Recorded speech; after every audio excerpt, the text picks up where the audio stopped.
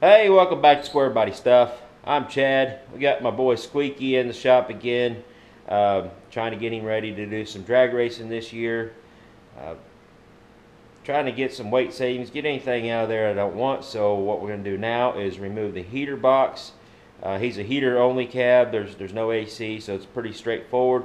So I figured I'd make mainly just a how-to video on how to remove the heater box and show how to take the heater core out and replace the heater core.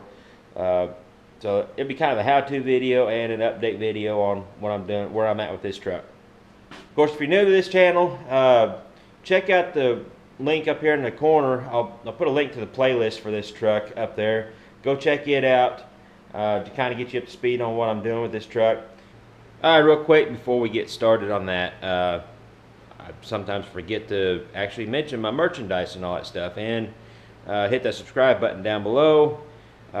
Give me a thumbs up if you like what you're seeing. Hit the ring that bell. Get notifications when I put new videos up. Go check out my Teespring store. It's down in the description box below. Click on that.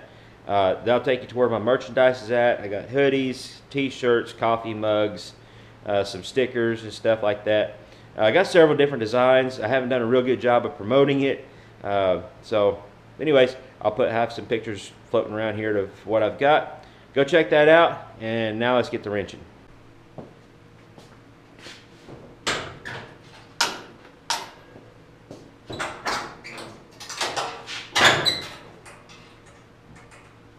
Now, one of the first things you'll need to do is drain your coolant down so you can disconnect your hoses.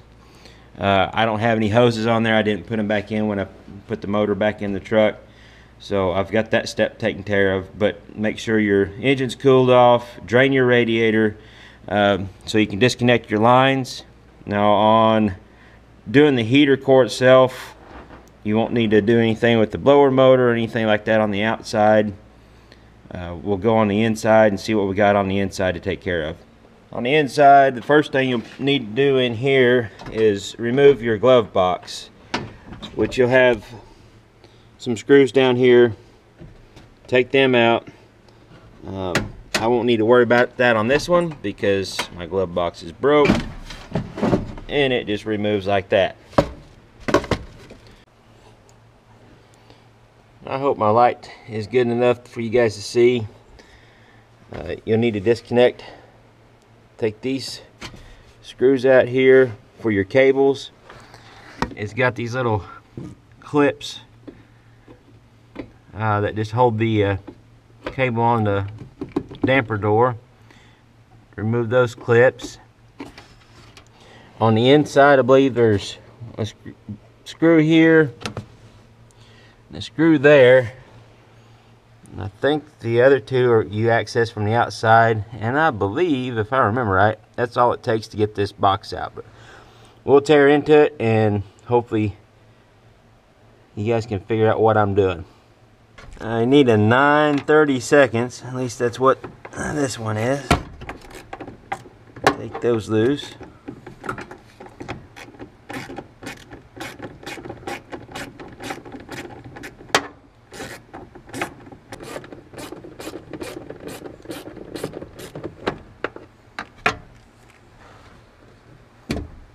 Next, we'll need a flathead screwdriver or some sort of prying apparatus. Get these clips up. They're not always the easiest thing, but just kind of work them side to side. Get them up. Try not to break them.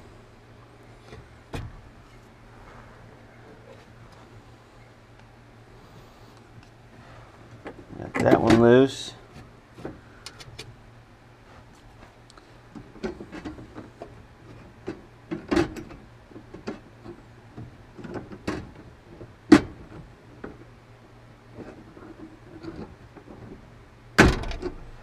Got that one loose. I got this one bolt over here.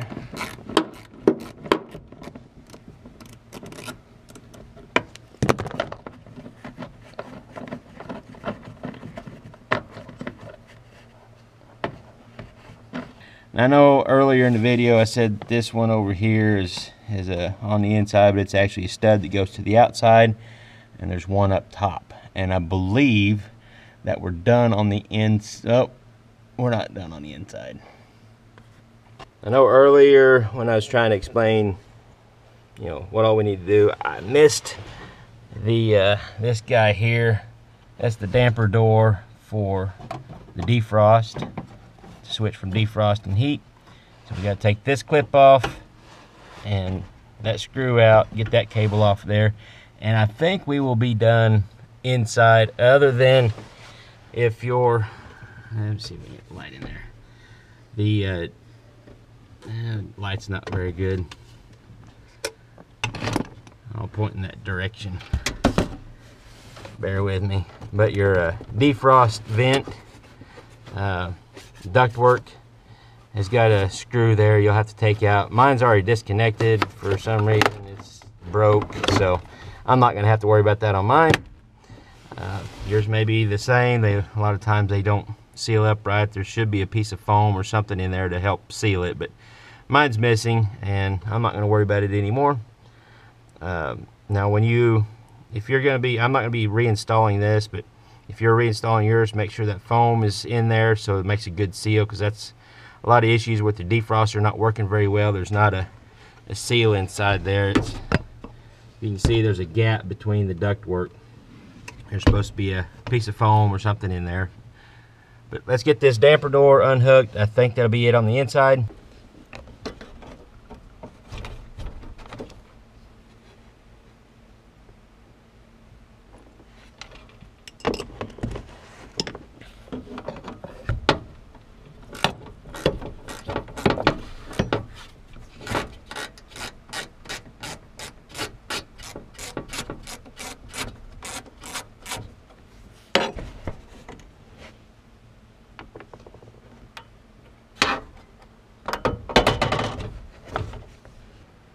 Alright, under the hood, we'll have a stud over here with the nut on it, stud here, and a stud here.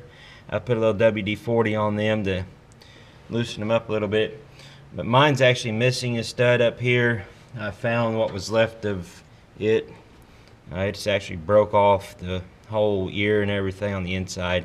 Found this on top of the heater box on the inside of the cab. That doesn't really matter. I'm not putting mine back together, so I'm not worried about it. And I'm going to cheat and use my Wham Pack. There's that one. I'll just throw that one on the floor.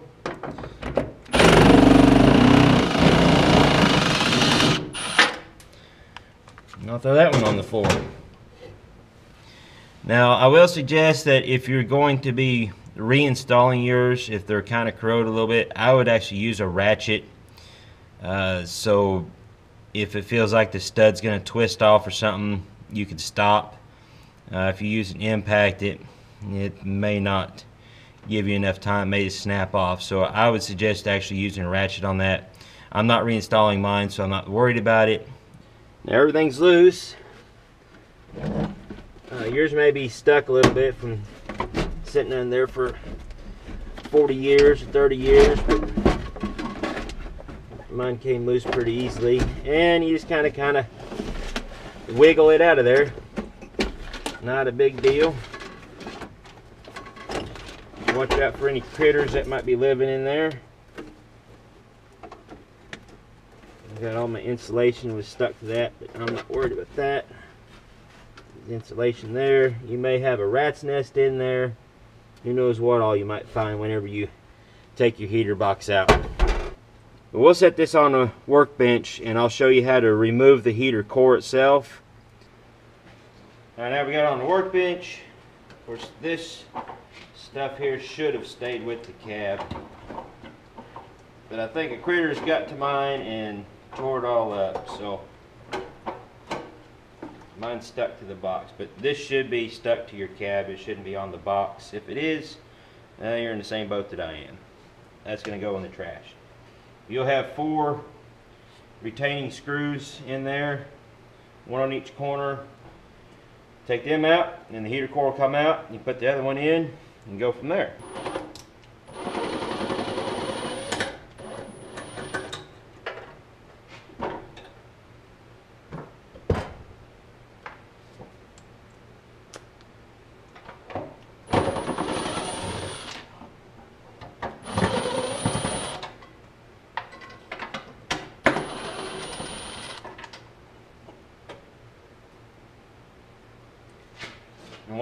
there's your heater core. Now you get your new one. Everything's pretty much reverse of removal. Nothing much to it. I think I'm gonna spare you the time of watching me put it back together, because I think if you've made it this far, you could probably figure out how to put it back together. There's really nothing to it. Set your heater core back in there. Make sure your lines are lined back up when you go back through the firewall. Hook all your cables back up. There's no adjustment on those, so it's pretty straightforward on that. Hook your coolant lines back up. Fill your radiator back up. Double check everything, and you should be good to go. Now, if you want to go ahead and if you're doing something like I am doing and removing your heater box on the box on the outside, of course you unhook your wires, and there's 3 bolts that hold it in there. There's one here, easy to get to.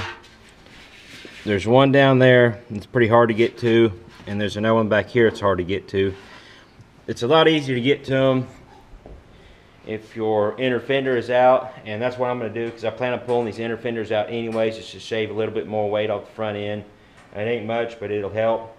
So I'm not going to worry about showing anybody, how to do that. It's pretty straightforward. It's just 3 bolts, and it pulls off, and the wires, nothing big there.